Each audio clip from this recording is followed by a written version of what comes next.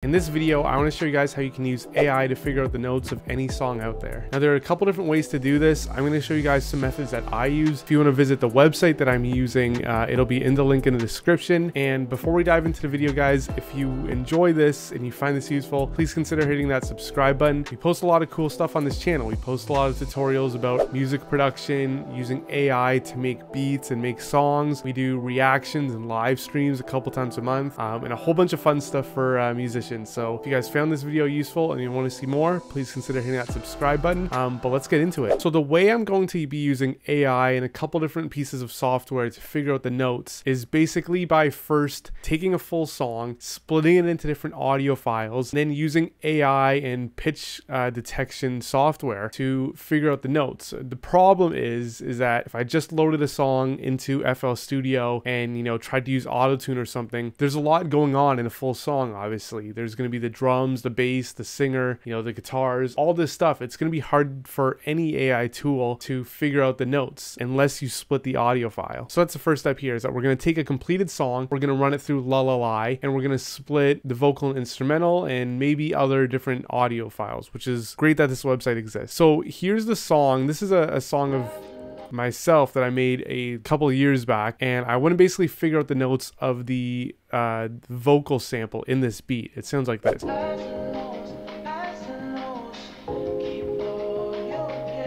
So obviously within that first 7 seconds, there's this kind of, melodic sample, these vocals that are tucked away in the background and a little bit of percussive elements. I need to figure out what those vocals are on their own. And the way I'm going to do that is to run this through LALAI. I'm just going to drag and drop the whole song in there, and I'm going to split the vocal from the instrumental. And that way I can work with just the vocal isolated, which will be easier for me to figure out the notes. All right, so let's preview the vocal on its own.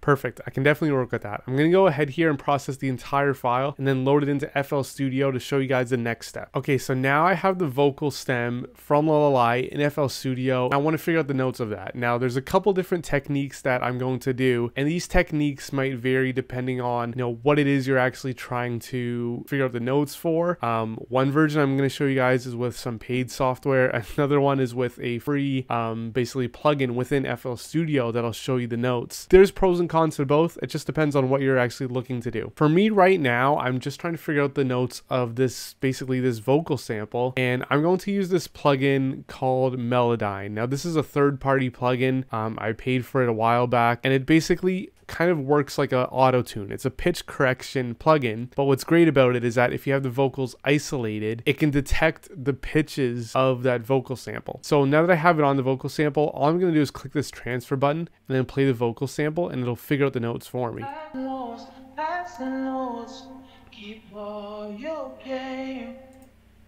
Look at that. It kind of works like an FL Studio piano roll, where it'll actually figure out the notes of the sample here. And I can even make sure it's right on, perfectly on note there. And then if I wanted to, I could go into FL Studio, say the piano roll, for example, and recreate the melody using these notes.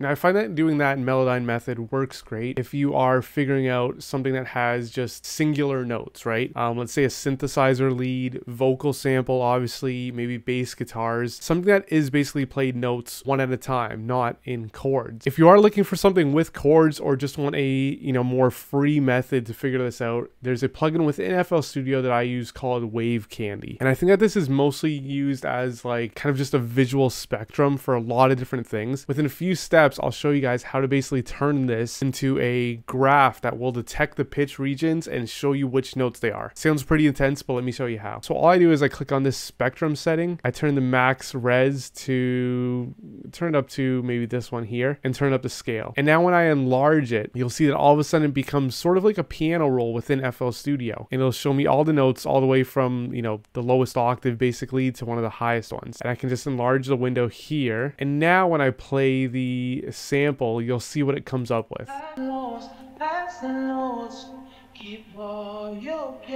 Then I can freeze it, and it kind of projects this heat map where it'll show me, you know, obviously the more bright yellow colors are the notes that it suggests. And it actually is giving the same ones that Melodyne said. Now I find that this Melodyne method works especially good if you're doing things with different chords too. Like if I went back to lalalai and I separated, say, the piano.